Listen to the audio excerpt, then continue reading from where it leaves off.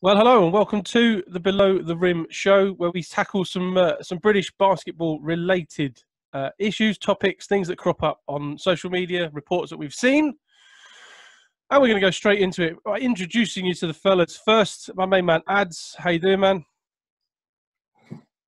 And we'll do it in the traditional order. My main man Daz, back on the show. How you doing? I'm doing all right. Yeah, he's back. I'm back. Nice. Hi. I hope you're well. This is nice. Good man. Trying to get the respect I deserve around here. And my main man Josh. Josh, how you been? Yeah, not too bad, son. You all right? He's literally going for it. Right, we'll kick things off. So, those of you who've been keeping abreast of things, not much else to do, is there, at the moment in this current climate? The former BBL director, David Lowe, was on Marc Woods' MVP cast with some choice words regarding the BBL's future, claiming it's close to liquidation. That's the first part we're going to discuss. We're also going to discuss his continued quest, him and the other owner of the, I nearly said Scottish Rocks, but I didn't, but then I did anyway, but the Glasgow Rocks, for the BBL to grant them the league championship, as Glasgow Rocks finished, or were top when the league finished abruptly due to COVID-19. Now, let's do the first bit first. Let's tackle the BBL and potential liquidation claims. Ads, we'll come to you, mate.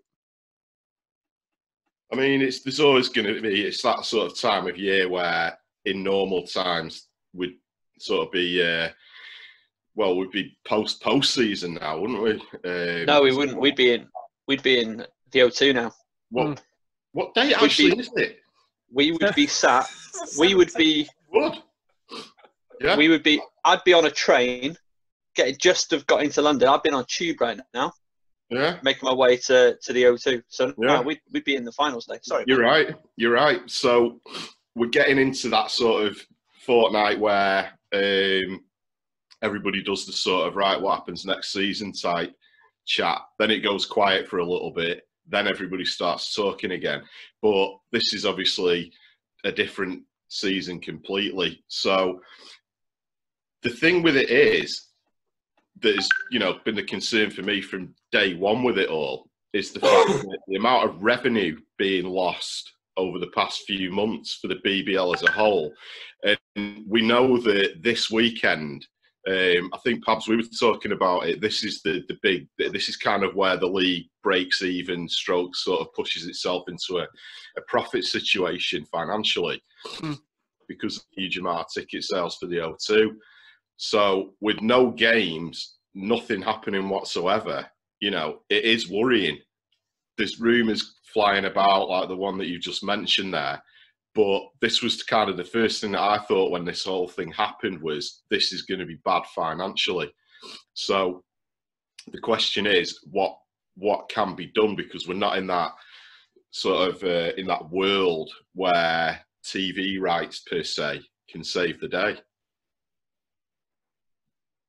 Daz, my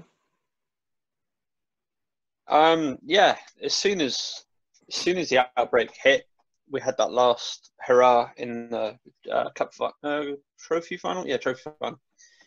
And this was, I know certainly the conversations I was having with people around the league, they were worried that it was going to go this way. So this isn't news. I don't think this isn't shocking. It's sad if it does come to bear.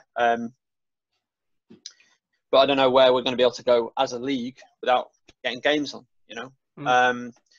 There was something interesting said by David Lowe in that piece. He said about a rugby league style grant from the government because there's money available there to prevent large institutions going out of business.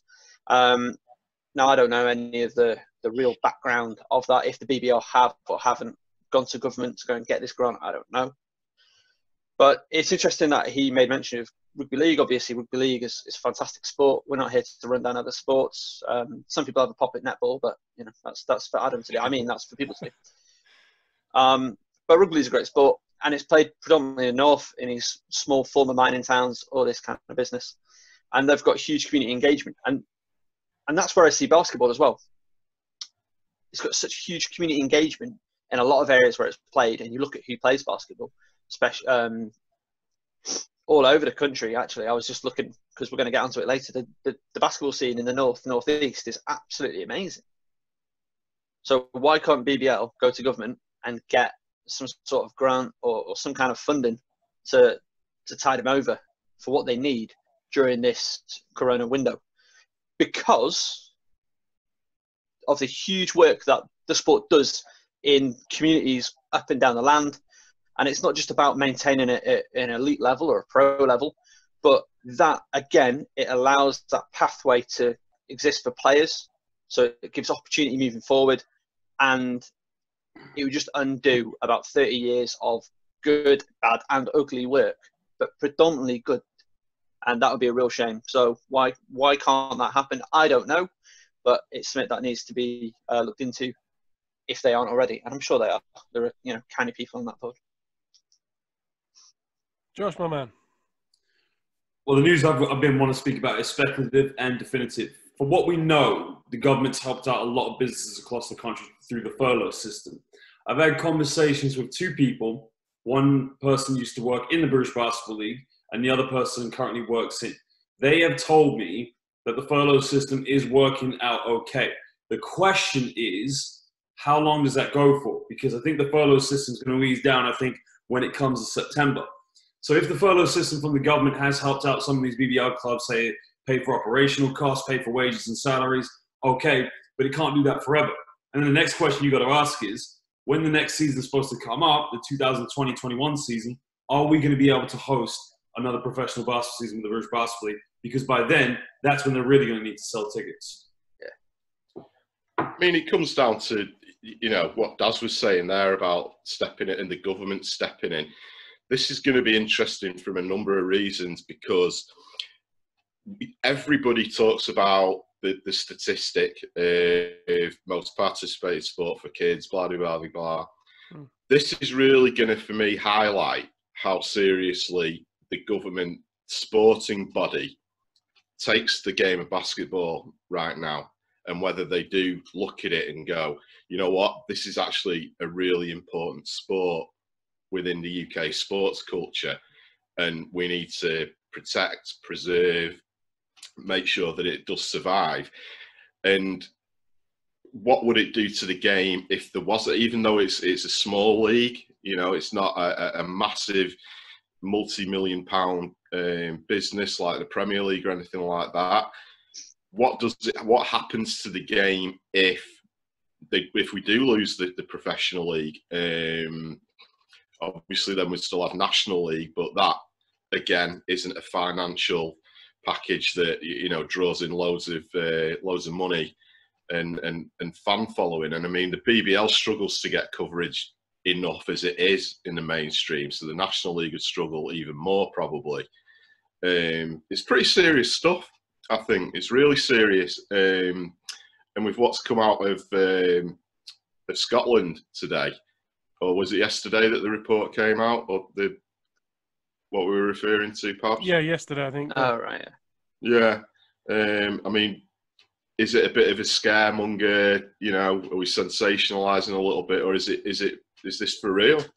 I think that's important to note as well, is that none of it is, none of it, like Josh said, there's an element of speculation to it. People are trying to work out because we've had reports that clubs are missing out on 6 figures, and somebody said 7 figures in return in regards to gate receipts and the money that they would recoup from that, and merchandise sales and things like that.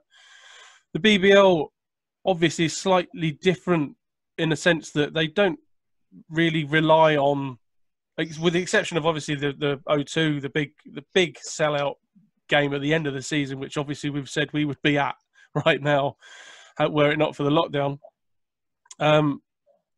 You wonder how much of it is true, because obviously I would have thought, obviously the furlough scheme's great and it seems to be working. I'm furloughed myself at the moment, so the implications of it are good, because it means that companies can keep going during this time and then come back again. But I would have thought we'd hear of teams folding before we heard of the league folding. I don't know what you guys think of that. Well, I mean, it'd be a domino effect, wouldn't it? I mean, if, God forbid, teams did start folding, you'd have to look at it as to how many teams could you lose before you'd have to lose the league? In other words, we lose 4 or 5 teams, that takes it down to 7 or 8. You know, you can't really host a competitive basketball league on 8 teams. You know, I know British ice hockey suffers with a lack of teams and a lot of games, and it's just that thing where if you've only got 8 teams in a league that play each other 8 times a season, you know, it's not really viable, is it? But I mean, if we look at it financially, I mean, does anybody know, this is a crazy thing that you would know, but what the average spend would be at a regular BBL game? I'm just going to throw it out there. It's like, let's just say it's an average spend of maybe £10, something like that. You know, the highest attended games in Leicester, Newcastle, down in Plymouth, you're looking at what, 2,000, 2,500, something like that. So on a night based on that average, you're looking at what, 25 grand. It's not a lot of money when you think about the fact that you've got to pay player salaries, you've got to pay the everyday running costs of the team. The worrying thing is that whilst this is going on without any ticket sales coming through for clubs, is literally, where's the money coming from? Because sponsors sure aren't going to be throwing money into it if they do in a way where they'll give chunk sums of money each quarter of the season maybe. But, you know, I've heard somewhere as well that the main sponsors of the BBL could potentially have pulled out the minute that the season was brought to a halt, because they're going to say, well, you know, we're not going to keep putting money into something that isn't happening because we've got to protect our own backs. So unless somebody knows something we don't, there is no money going into the clubs at the moment. And if they are using the furlough scheme, what does that actually entail, and what do they base their numbers on to get that money through? Josh? No, I think you just summed it up right there. I mean, the furlough scheme, in my mind, probably what it covers are players' wages. Does it cover operation costs? I mean, technically, there's no events being hosted. Pabz, you might know this. The debate was, I was speaking to my dad about this, that it should be the goal of every BBL team to try and build their own arena, so there's little cost of hiring venues. But then I found out through someone that in the case of, I think it's Plymouth Raiders, that they have to sell out a certain amount of tickets at the pavilion, but anything extra they keep as revenue. Yeah. So to my mind, how does their operation costs right now during this lockdown compared to someone like Leicester who have the Morningside Arena, or Newcastle who have their arena? What costs are they sort of having to pay when there's no events going down? That's the question. But I guess like you said, you have pretty much carved it all up there. Question is there something we don't know? Again, we can only speculate. I mean, let's look at, for example, one of the most expensive games to host, Daz, is surely the Lions, because I mean, what sort of deal do they have with Copperbox in terms of hosting the games there? Do they pay them a percentage off the ticket sales, or is it a fixed fee? I think, as I understand, I could be wrong. I think it's a flat rate, and that is obviously not a cheap venue. I'd imagine it's not, and especially with it being a venue in London as well. You know, that's going to be a big chunk of their revenue that comes in on game night. Is going to go straight to the Copperbox, paying that. Does that mean they're saving in terms of they're not recouping any money from ticket receipts, but they're also not having to fork out to rent the venue in the first place? That's what I'm thinking. I mean, the first thing that happened, obviously, was when it all broke out. You know, most of the imports, the Americans and Europeans, were on the first thing smoking, you know, out of the UK. I know, you know, plenty of players up here in Manchester that I know that from overseas. It was literally, you know, text around going, "What are you doing? What's happening?" And you know, I remember texting my good friend Sam Roscoe and saying, where are you at? And she's like, I'm flying out the day after tomorrow back to Australia. It was a quick turnaround. So, you know, straight away, you know, you're thinking, well, the clubs have got to get the players back home, because they certainly can't afford to be paying the salaries and the expenses on having players over here. whilst just nothing's going on. And if they hadn't have done, look how far into it are we now? A couple of months. Essentially, going to speak for Manchester here, just knowing how they work. They've got the guys in the house that they rent for the players. They still have to pay rent on the house. You know, they still have to fulfil their obligations to those guys. But with nothing coming in, what happens? So horrible as it was, there kind of had to be this sort of financial release of pressure by sending players back home to ease it up. Yeah. Daz, my man. I've not got a lot to add there, really. Yeah, a lot of the Europeans and Americans went home straight away. So that's going to have some sort of effect financially on the clubs.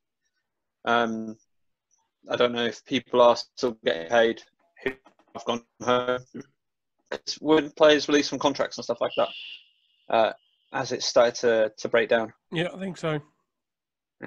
So there's money off the books there. And I think, you know, a lot of the clubs and their British players rather aren't earning wild amounts of money anyway. But like we've all said, it's a case of money coming in versus money coming out, and each club's going to be different. Hopefully, clubs can stay afloat. And if the worst was to happen and the league wasn't to stay afloat, you know, hopefully the clubs can survive, because a number of them have put themselves on decent footing, I think it's fair to say. And especially with new ownership in Plymouth, Manchester, London, who hopefully have sufficient money even through this to sustain whatever comes next. If it's a Phoenix League, if the National League gets a whole lot better, remains to be seen. But it's obviously awful times throughout the whole world, and we're no exception to that, I suppose, in the British basketball. I mean, Any more? Oh, go on. I was going to say any more comments before we move on, but go on. Sorry, I was going to say, is there any scope that at some point we could even tap up an owner or someone in high places at a club and get them on and talk to them about how it has been, you know, and hear it from the horse's mouth, as it were? Because, you know, it'd be really interesting to hear what the owners... Something to look into. We all know owners. Ron Definitely. Scott. Right, let's move on. Okay, so next topic. Well, actually, no, we've still got to tap onto the second part of that. How do you guys, and I think I know the answer already, but how do you guys feel about the Glasgow Rocks keep going on about trying to have the league championship delivered to their door? We'll start with Daz on this one. Yeah, listen, this isn't a pot shot at any club at all, but nobody cares. And I mean that from the bottom of my heart, okay? Whoever wins in 2019, 2020, in any league, in any sport around the world, nobody's going to remember it. Nobody is going to care, okay? Liverpool are probably going to win the English Premier League football. Nobody cares. I was having this conversation with somebody about American baseball the other day because they're in this mad rush to get back. We've got to get back. We've got to play baseball. I love baseball. Wearing a Red Sox hat right now. It doesn't matter. Like, why are we going to put players out there risking their physical safety in terms of catching this virus, their physical safety in terms of baseball's a dangerous game, you can break your arm throwing a baseball, for less money, in front of empty arenas, all of this stuff? Why? Nobody's going to care. There's going to be a huge asterisk next to it. It's going to be like, oh, Red Sox won, asterisk. It's going to be the same story with the British Basketball League. The season wasn't finished. It's going to be unfinished business for a lot of teams. Nobody's going to respect whoever got given it. If it's Glasgow getting it, because they were top and they were awesome, and who knows what would have happened. Okay, if we could run it through a 2K simulator, they may come out on top and it would be amazing. And good for them. They had a great season. But nobody's going to remember this season in a positive way. And if Glasgow raise a banner or whatever would happen, nobody's going to look at it and be like, oh, that's a legitimate title win. It just makes the organisation look a little bit, I think, out of touch with the entire world, but especially the national conversation right now. And that's unfortunate because great team, great organisation, great people, but nobody is going to remember this season fondly. Great job to the tournaments that were completed fully, but let's just drop it. For me, just drop it. Like, in my head, the 1920 season ended. And it ended on a bum note, ended on a sour note. For me personally, it was the best season of basketball I've ever been involved in. And it's just, unfortunately, other events have taken place, and we're not going to get a conclusion. So let's just stop talking about awarding a trophy to anybody, accept what it is, and move on to whatever comes forward. How can you go in the same article? It's come from a podcast interview, hasn't it? This article. Yeah, MVP 247. Yeah. How can you go in one conversation from the league's over, or the league may fold, it may be done if we don't get this funding, to give us a trophy? Yeah. I mean, I respect it in a way. There's two teams. If we're gonna, scrape the barrel and say that there are two teams that this season belongs to in the BBL, the only two teams that can rightfully say we're the champions is Worcester and Newcastle, because they'd won their trophies based on an entire event taking place. It wasn't like they won by default or anything like that. There's been great things that have happened this season. The fact that Worthy made it to that final against Newcastle, that'll never be forgotten as being a great achievement. So there has been some great things that you can look back at this season as happening. But like Daz said, it's like you just kind of want to say just let it go, just let it go. Yeah. Because they get awarded the title, they get awarded BBL title.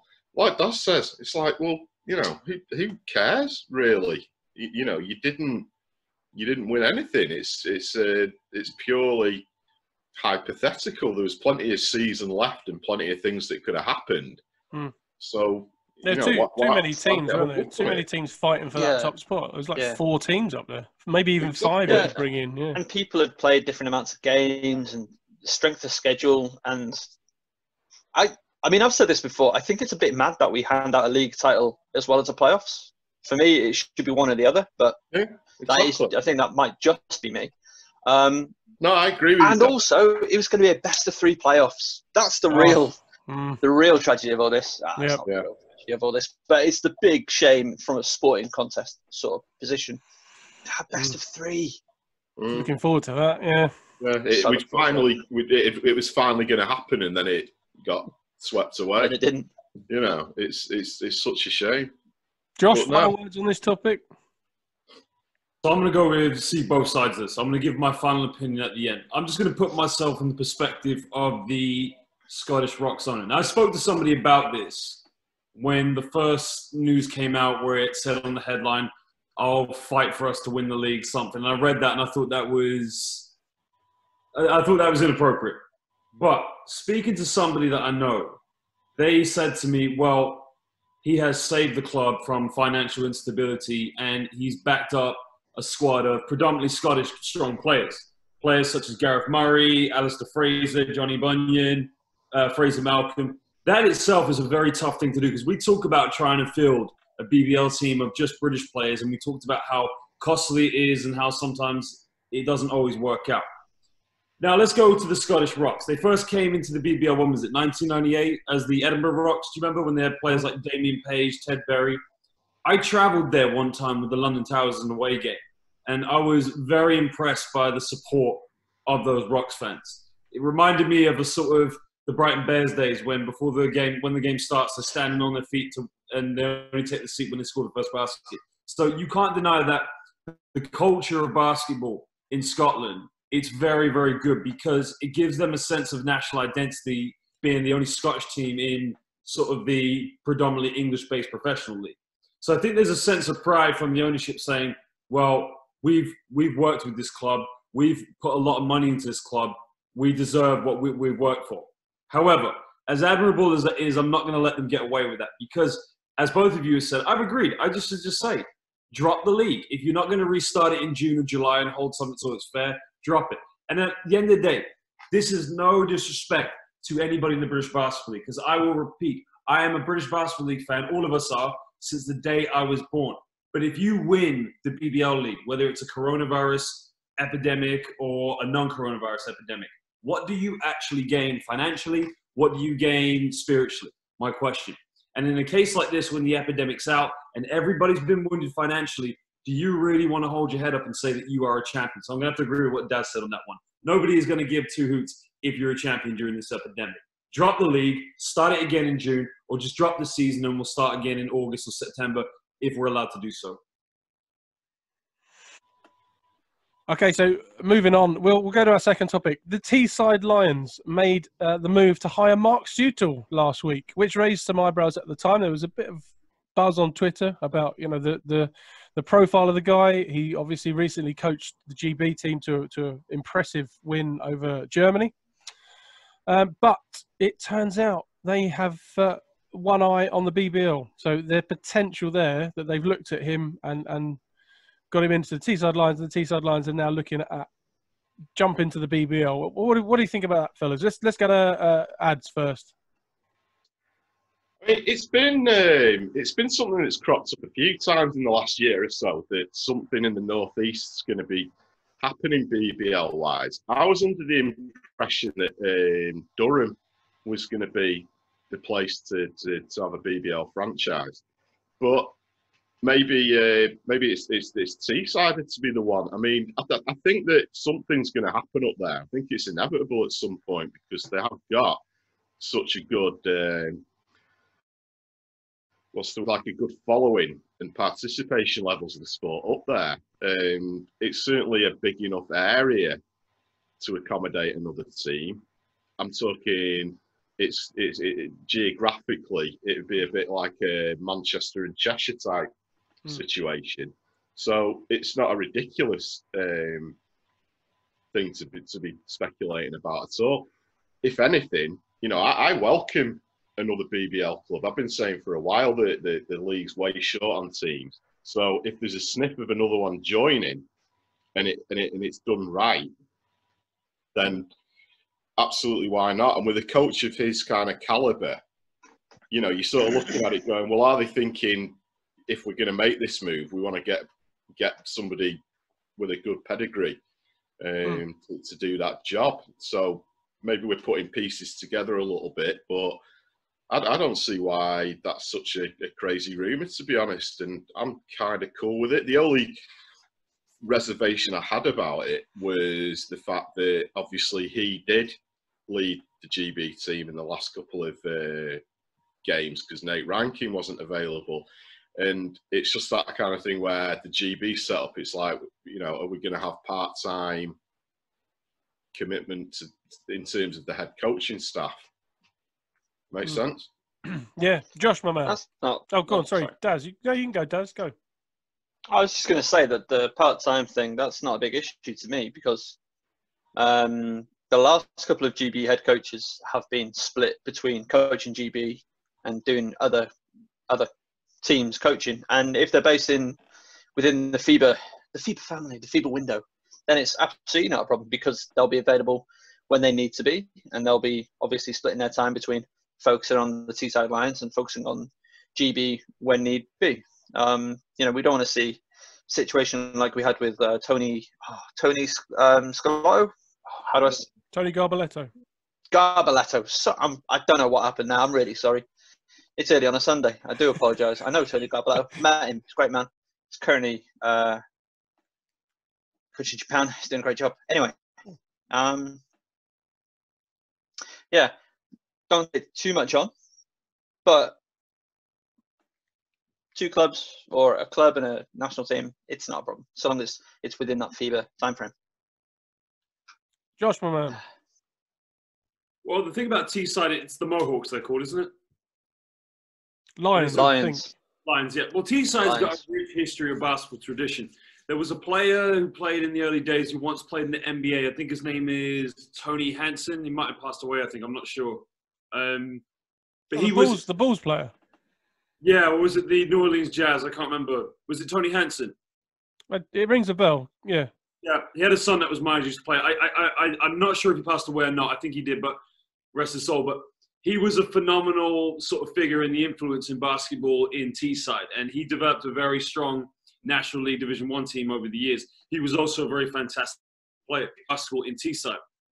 Now, for them to go in the BBL, yeah, I support that. You need teams to come up. Someone may in the league, well, it doesn't work like that in the first year. They've got to adapt to the league as time goes on. We saw this with Plymouth Raiders in 2004 when they first joined the league. It took some years, and then eventually they were able to mix it up with the big boys.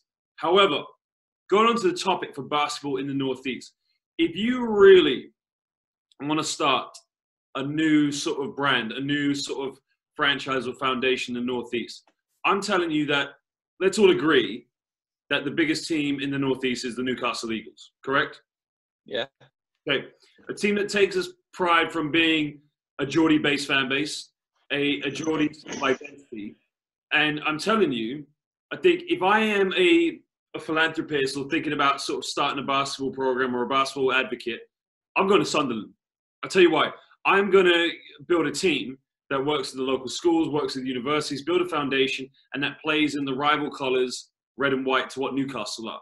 By doing that, you have one team up the road that is based of Geordies, and then there's the other team down the road that's based of Mackhams. That could really boost the profile of the league, boost another rivalry of the league in terms of the long-term effect, but it has to be done the right way. Now, going on to Marc Steutel. If this was a few years ago and he had been hired as head coach, people probably would have raised their eyebrows to say, well, he has no BBL experience, but he's taken a GB spot.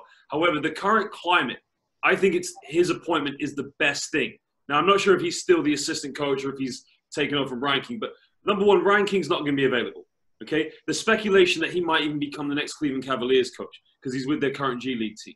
And even when he's in the G League, he's unable to come over for the qualifying windows for the upcoming Eurobasket. So if I'm GB, give the job to Marc Steutel. You've got really nothing to lose. You could see in the way he coaches, he's a very passionate, very energetic player, and and he likes to motivate his players.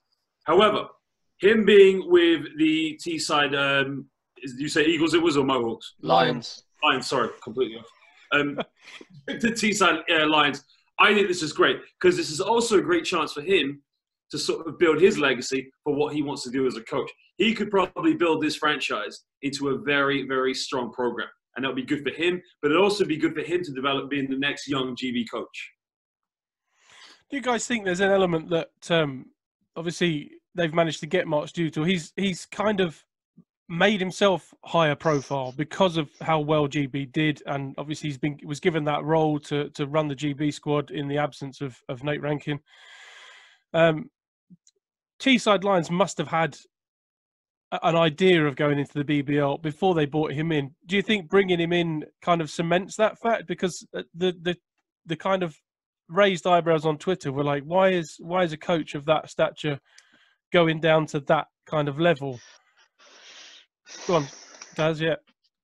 I don't know how saying that kind of level, it's kind of dismissive of D3. D3 is a ridiculously competitive standard of basketball in this guy. I mean, just from me, I know Ads, do you have some dealings with D3? Oh, you do with Bury. Absolutely, the Spinners, and you just said it. It's a very, very tough competitive league.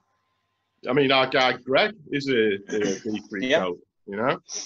Yeah, and I'm thinking of again the likes of Barry Powell, Matt Harbour, who could be coaching at a higher level than D3 if we're going to, go by this pyramid tier system. But I know, for example, Matt, he's gone to, wait for it, it's been a while, Anglia Ruskin, to start something, to start a big program, start a big movement, okay? Barry Powell, same with Northampton Titans. They're a big program, they're a big movement. They're looking to climb through the ladder. If you listen to my interview with Will Reed on Focus Hoops. And so even if it's not about getting straight to the BBL, maybe it is about building a big culture, because again, you just look at the pictures, you look at the video of the clubs up there, the fans are packing it out, and it's D3. It's brilliant.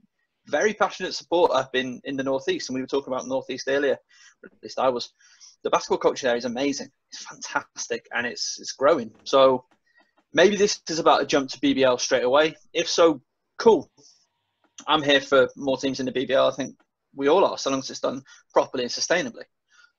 But if it isn't, he's going into a really, really competitive basketball situation. And again, it's a platform to maybe build him as a coach, build his profile, and maybe bring through the next crop of young English Northeastern players. And I'm all for it. You've kind of answered. I was going to throw it out to the group as to whether it was too much of a jump to go from D3 to BBL, but that's kind of been shot down, hasn't it? Well, I mean, not necessarily. It's a funny one because, I mean, it would be great to actually, to have Greg's take on this, being a D3 coach that obviously has done great things in his first year with the Spinners, to get his take on it. But it comes down to, how can I put this?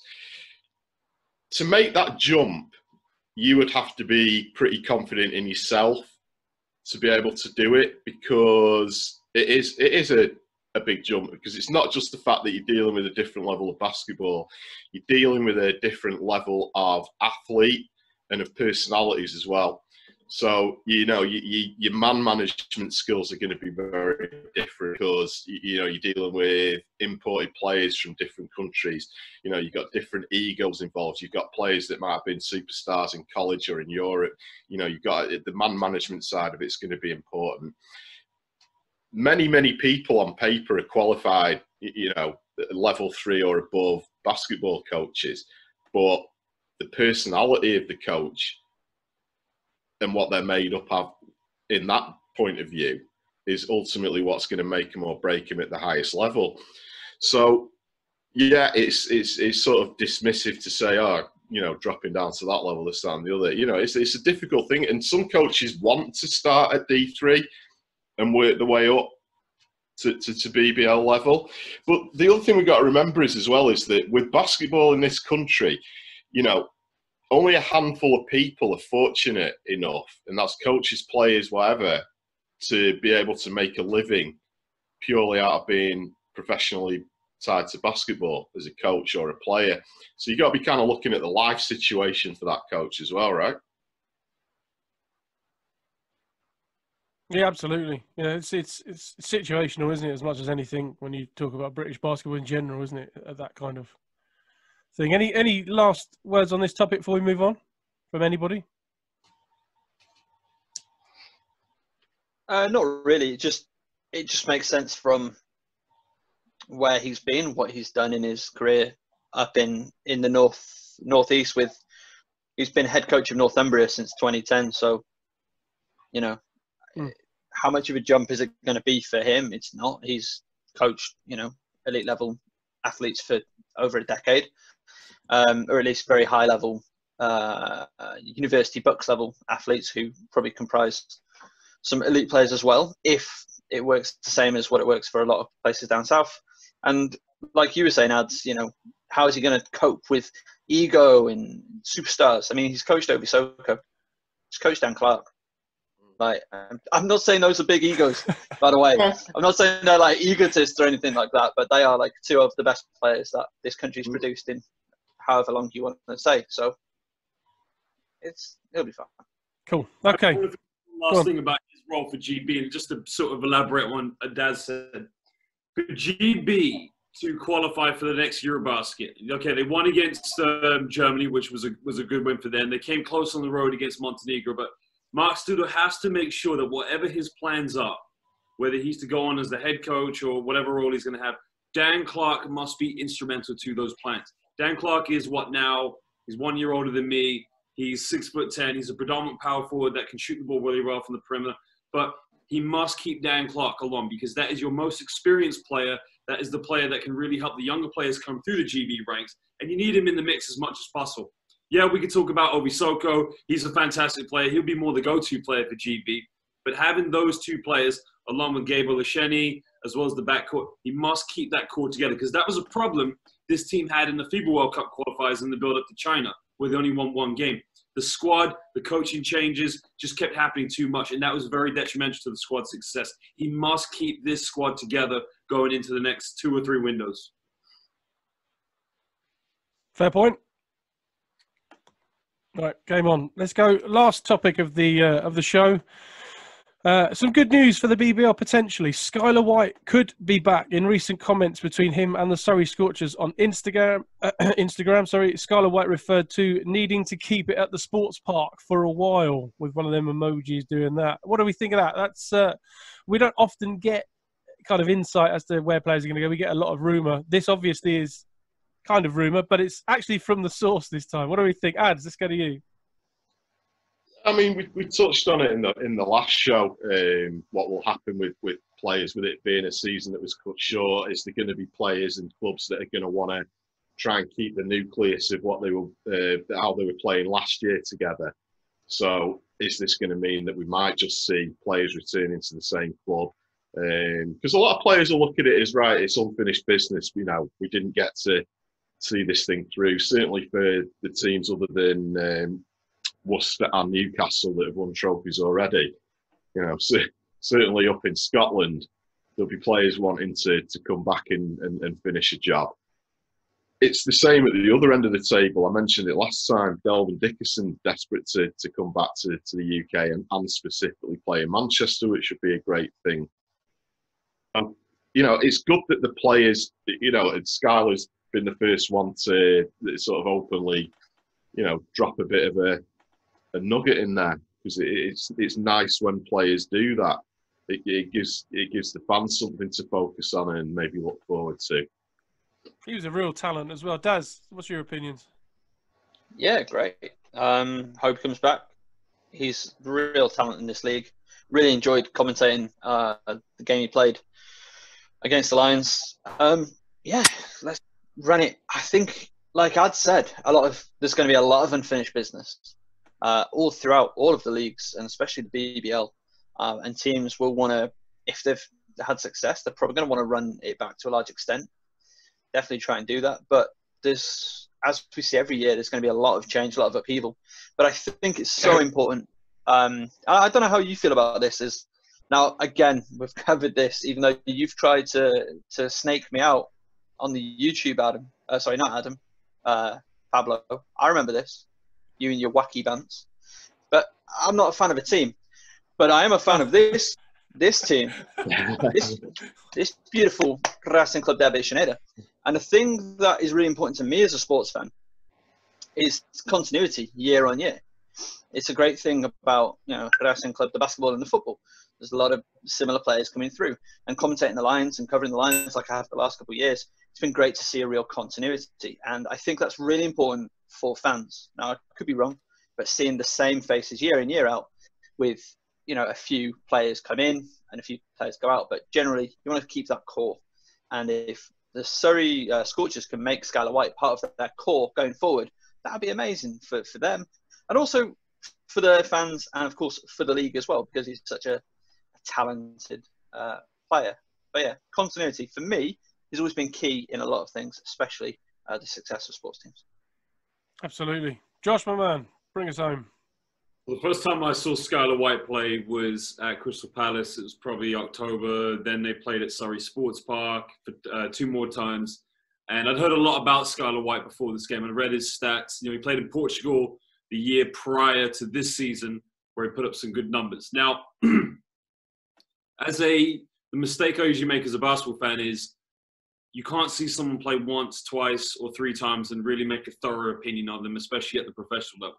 Those 3 games that I saw Skyler White play weren't his most effective games. He didn't produce a lot in those games. However, I have come to my assumption of Skyler White when I traveled to the Copper Box one evening to watch Surrey Scorchers play against the London Lions.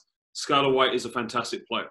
Number one is he's a very effective player that can play against any kind of zone, whether it's a 3-2 zone or a 2-3 zone, especially in the fact that he can play at the high post. He can also run baseline to baseline because he is such a good shooter. If you watch the way Skyler White gets a shot off, he gets it off very quickly. Also, his jump shot's very hard to block because he has such a high release above his head. When he's making shots, he becomes a very dominant player. In that game at the Copper Box, I think he had 7 3-pointers and single-handedly brought Surrey Scorchers back in the game. I'm looking at his stats this year. He's one hell of a rebounder as well, especially going for offensive rebounds. You look at him, he's got such a very long wingspan.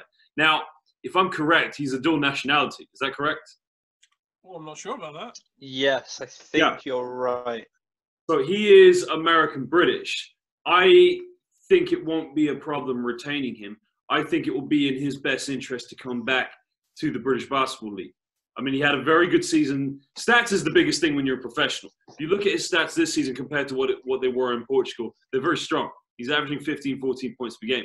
If I'm Skyler White, I'm going back to Surrey Sports Park. I'm doing 1 more year, maybe 2 more years with the Scorchers, and then see where your stats take you after that. If you want to stay in the BBL, by all means, he can play in the BBL. He's a very, very good player. But I think the BBL is a great outlet for him to be here and to keep putting those numbers up while he's here to see where he can go for the future. Where would you put him, just out of interest? Well, sorry, go on ads. Have we done ads? Ads.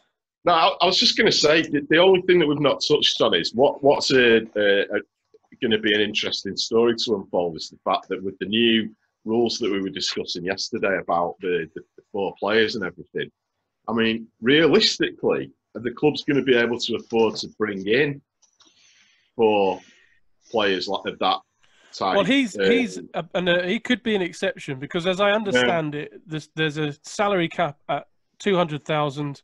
You can have 2 English if he's dual nationality and he counts as British. You can have 2 British players that don't count in that cap. So he could be one of those players, and then you can, you're still working off a blank sheet, if you know what I mean. Can I just confirm with this 4? Is this 4 Americans or is this 4 non-British players? It's 5. I think it's gone to 5 non-British or European, and 4 of them can be American.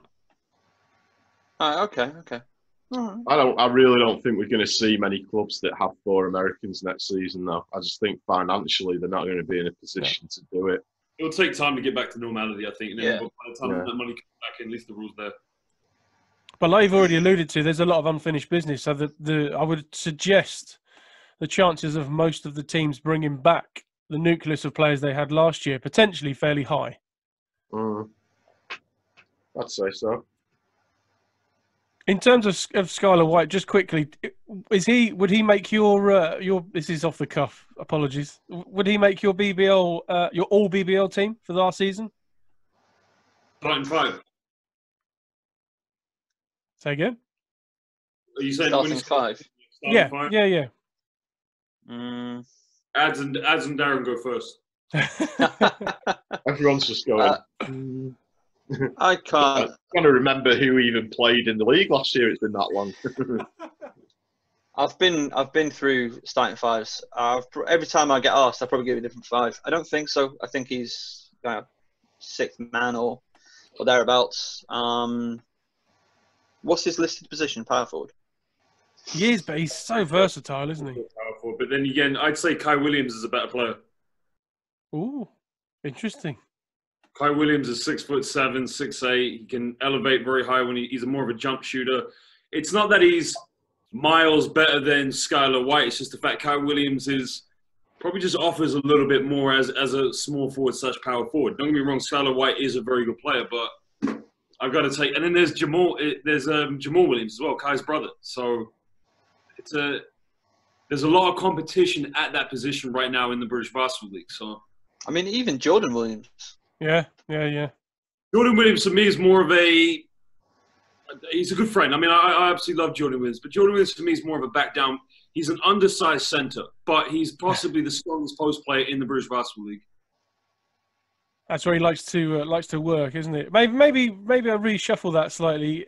I would like to see, if we had one, a traditional All-Star game, I would like to see somebody like Skyler White in that. And in a 3-point shoot competition as well. Yeah, he'd be in the All-Star game. Yeah. He'd be in the All-Star team. He'd be an All-Star in this league. I don't know if he's all BBL. Position. We've mentioned Kai Williams, Jamal Williams. Who else is a small forward? Who do the London Lions have at that position? Brandon Peele. Ovi Soko. Soko is again more of a post player, I'd say. He's more of a point 4. I'd say he's more of a 4. He got played at 5. He's not a 5. He's a 4. He's a 4-3 who's expanded his range. His role for what he does at Lions. Brandon Peele is more effective in and around the basket. I'm not saying that he can't handle the ball, but for a big man, he can run the floor like a deer. But if you want to know where the majority of his points come from, he is just such an effective player 10 feet around the basket. So you're right, he's a power forward, but he's a 4-stretch 5, I think. I wouldn't say Brandon Peel's a small forward. I would argue that he is versatile enough to play small forward. I felt a little bit last season that Ovi Soko and the pair of them had a similar kind of role on the team, and maybe you had one in or the other, depending on who was performing. You know, Vince will put in who's performing in that game. And that's kind of how it went. And especially once they brought in Boy Touch, that really broke up that pairing. And again, Boy Touch, power forward, small forward, small forward guard. I would have said 2 guard forward, guard forward, somewhere between 2 to 4. Yeah, he played anywhere from 2 to 4. I think we've established there's a lot of versatility in the BBL. Yeah. Right, fellas, we'll wrap things up. Thanks very much for being on the show again. Ads, cheers, buddy. Daz, my man, thanks for coming back, bruv.